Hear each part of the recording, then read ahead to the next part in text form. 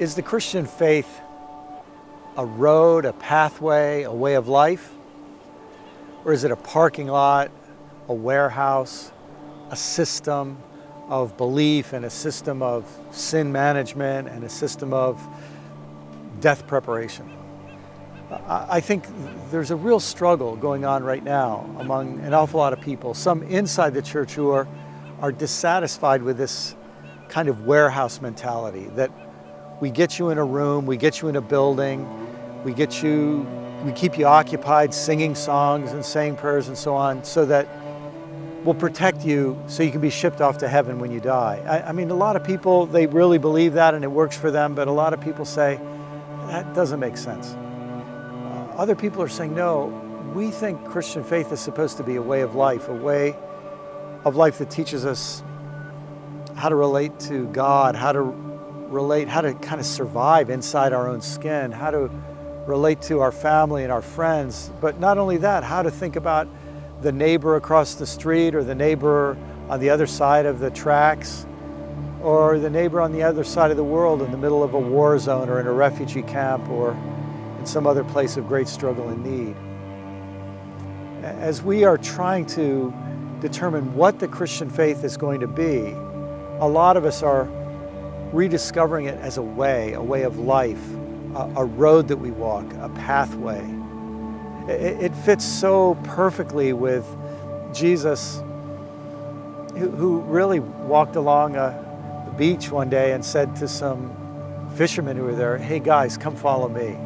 I'll make you fishers of men. I'll take this life that you have and lift it kind of to a new dimension. I'll get you involved in the big work, the great work of life. And for me, that's what it means to be a Christian. It means to be on a road, to be on a path, to be learning a way of life.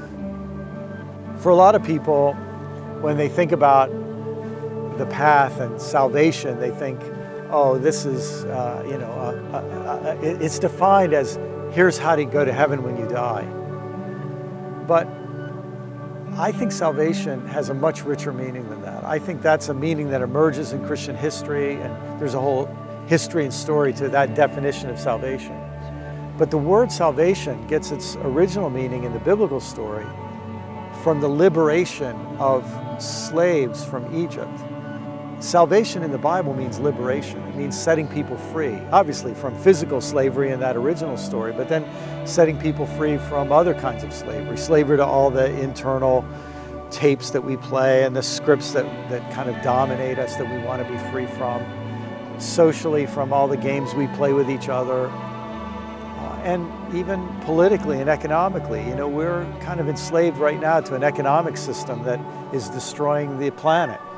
And we need liberation. We need to find a better way to live in relation to the planet. We live in what some people call the military-industrial complex that's geared around killing off our enemies. And some of us say, no, we need to be liberated from that. Salvation would mean learning how to reconcile with our enemies and actually become friends. So when salvation changes its meaning for us, when we rediscover a deeper and really more biblical meaning for that word salvation, everything else will change. When Jesus would meet people and challenge them to follow him, he was inviting them into a new path of what I call aliveness. He called it life abundant, life to the full.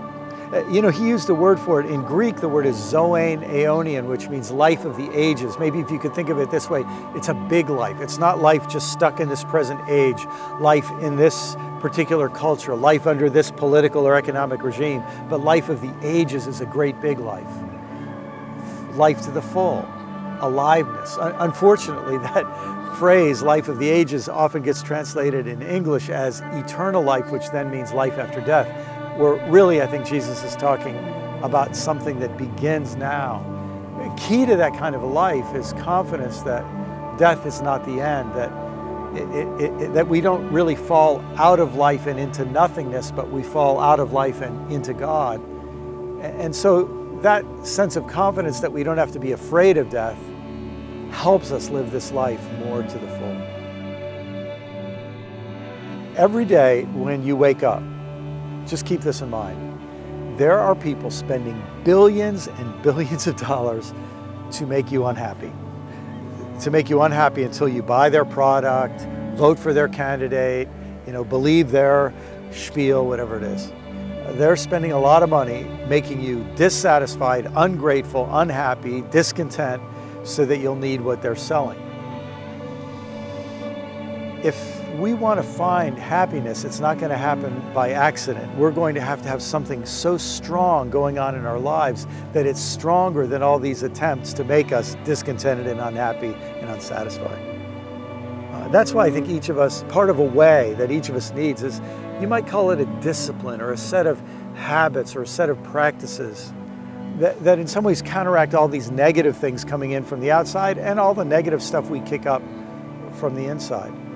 Key to that, I think, is some basic practices in how we live our day, how we get up in the morning, how we begin our meals, how we calm down at the end of the day and go to sleep. We might call those personal practices. Then I think there's a set of communal or social practices where we get together with other people who are also seeking that kind of deeper and higher aliveness. And we get together with them and we encourage each other in that better way of life. I think there's also a kind of curriculum that we want to focus on. There are a set of skills we want to learn. There are stories that our ancestors have told and retold for centuries, and those stories have deep meanings that help us live with more aliveness and fullness. I think life is a lot like everything else. It's subject to entropy. The energy dissipates, it corrodes, it weakens, unless we're letting some new energy source arise within us. And for me, those spiritual practices are the practices that keep the well open, that keep the spring flowing, so that we can be fully alive with that greater, bigger, deeper kind of life.